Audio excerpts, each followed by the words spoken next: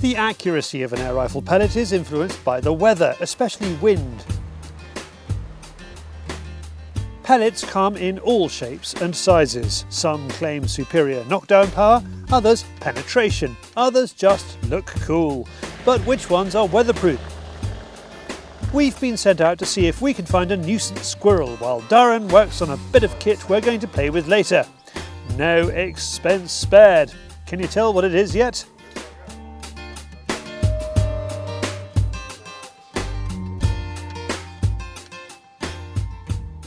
The hunting proves fruitless, and with the nuts looking tempting, we retire to Darren's well-appointed range so we can see just what influence the wind has on our pellets. It doesn't matter how much you've shot or how good you think you are, you can always benefit from a bit of practice. And that's exactly what we're doing coming into the shed here. So we've set up a load of spinning targets and animal silhouette targets, and we're just going to while away half an hour whilst the weather's absolutely horrendous, and just see what we can do. And it's quite good in situations like this because we've got a side wind as well. So as the range goes further and further out, we've only got targets to about 35 yards. You can also play with your windage. So it really is a fantastic opportunity when you do have inclement weather, if you've got a facility like this, to learn exactly about your windages and your elevation shooting as well. Roy wants to see what difference a crosswind makes to two very different pellet designs. So 35, we've got the wind coming in from right to left, so we'll just go off on the edge there. Okay, so we could actually see on that one exactly where we were. So we can see the wind's taken it over just past, so this time we will adjust to about here and down a touch. So at 35, it's not quite on that mil dot. So we're going to come a mil dot over, same height, mil dot over to allow for that wind. And there we go. So you can see that wind has really increased and pushed us over. So that is strengthening up. So that's with the AccuPels. I'll just have a couple of goes on the spinner and see where we are on that. So the spinner is at just under 30 yards, or just on 30 yards, so we'll just account for that. So at 30 we should be able to aim directly at it, but this time we won't give it quite as much on the windage. And that was spot on. So we gave that a little bit less. Put another pellet through. We'll aim for the small spinner and just see where we are. So again, half the windage. So around about there. And we're on.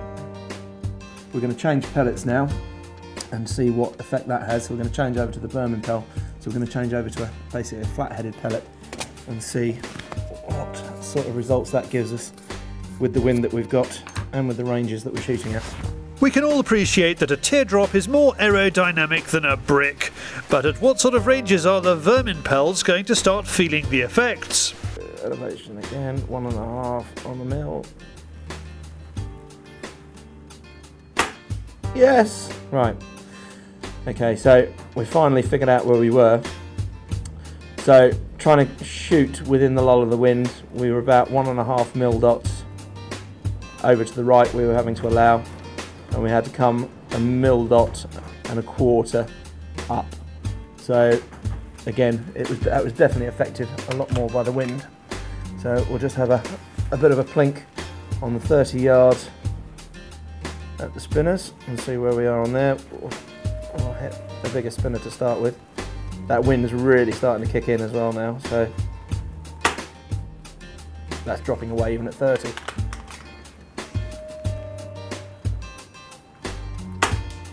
There we go. So to even get at 30 yards, the wind's really kicking it in over now, and we had to just come up slightly. So we had to give it about half a mil dot of elevation, and we had to come over to the right by a mil dot as well. So with that wind, the Vermin-Pels were definitely being affected a lot more. So with those on a windy day, you really need to bring it into 20 yards really, I would say, because otherwise you just don't know. With the AccuPels, they're just giving us a little bit more consistency, a little bit more reliability when dealing with conditions like this. So I think the best thing to do now we'll go back and have a look at the smoke machine and just see exactly how they're affected in the wind tunnel and see what differences it creates.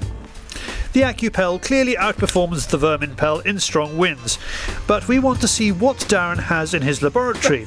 Unfortunately, Roy shows him what he's got on his phone first, and it's not holiday snaps. Right to the research centre, and our wind tunnel is complete, made from some straws, ply, a fan from a computer, and carcinogenic fumes. The trouble that we found when we was testing earlier, a normal air rifle pellet is just too small for the level of technology that we're using in here. So I expertly crafted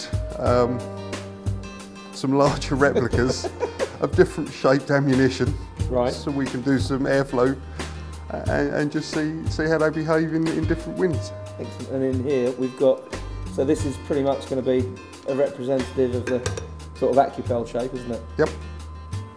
You reckon we should get some quite good results from this then? I don't know, should we blow some smoke and see? Yeah, it's always good to blow smoke, isn't it? All right, come on then. Let's go, let's go. What a great job. In the vain hope of seeing any difference, but with the real possibility of a visit to A&E, Roy makes encouraging noises as we start the experiment. Look at that. Oh, that's beautiful. That's perfect, isn't it? I think I'm going to come out of retirement and get a job in Formula 1. Why do they spend millions of pounds in Formula 1? Exactly. £4.99 an hour in the shed. Look, we could be Formula 1 engineers. I like this. Here's a selection of angles and speeds for the rounded one.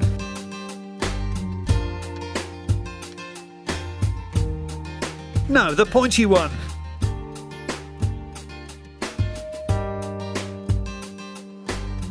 And lastly, the flat one.